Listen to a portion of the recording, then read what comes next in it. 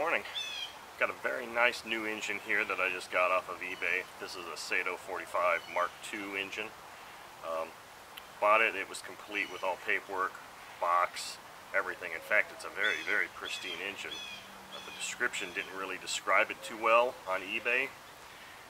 So I wasn't really sure what to expect, but man, what a surprise. It had every piece of paperwork that it ever shipped with an engine, I believe. And it also had the original invoice of when this was bought originally, which dated back to 1988, which was pretty cool. So this is a low runtime engine. I did take it down completely and clean it all up. Didn't need to do too much cleaning. It still has the original bearings in it that I found in it. Whether they've been replaced or not, I don't know. They seem like they're in good shape. This will be the first run of this engine. Another thing I'm going to do with this engine is I'm going to do an experiment where I install different cam gears and cam housings on here, one from a Saito 50 and then a Saito 56, just for the heck of it, to see what happens, because I believe that the Saito 56 type of cam timing gear is what made a 45 a 45S. So I'm going to just see if I can make this a 45S. Another thing that's interesting to note about this engine is the muffler it came with. I've never quite seen a muffler like this come with a Saito 45. I've seen it come with a 50 and the 65, the really early versions of that, so I don't know if this is an original piece on the engine or not. But I have an APC 11.6 prop, a brand new Indian number 3 glow plug. I've never run this engine yet. This will be the first time, and I've got the needle valve set to 2.5 turns open. So let's see what it does.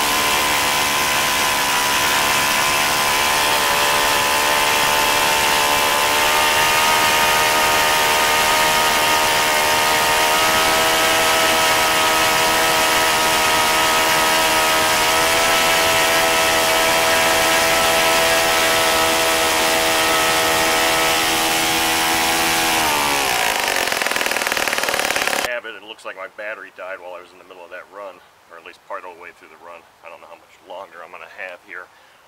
I was able to get this thing to turn up to 9,990 RPM. I didn't leave it there for very long because I don't really want to destroy this engine. So I backed it down to a more comfortable like 9,000 RPM, but 99.9 is pretty good for this engine with the stock cam.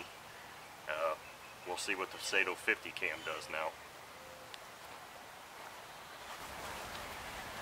Okay, here's the same Saito 45 engine that I just ran about, I don't know, 25 minutes ago. It looks a little different now because I've taken the rocker covers off, and I've actually swapped out the timing, or the cam gear and the cam gear housing and push rods from my Saito 50 engine. So the original ones that were on here are no longer on here now for this run. We're going to run it with this cam gear and housing, the shorter push rods. Things are different, and it's all documented in my blog post.